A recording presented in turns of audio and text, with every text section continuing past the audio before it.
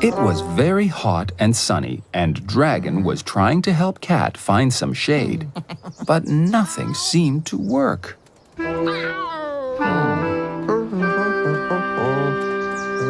Then Mail Mouse arrived. Hello, Dragon. Oh, on a hot sunny day like today, you should be wearing a hat. A hat? Mm-hmm. Oh, that's a great idea.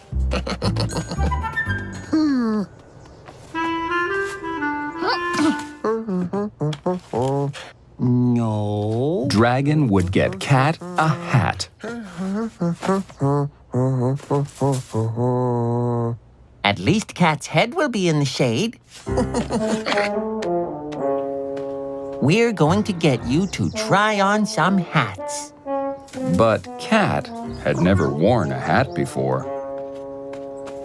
First, Dragon tried his winter hat. Ooh, but that will be too hot. Then, he tried putting a straw hat on Cat's head. But the straw was too much like a cat toy, and Cat played with the hat so much it fell off.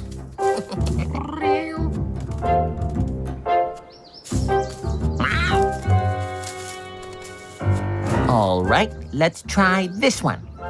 Dragon thought for sure his pith helmet would be perfect.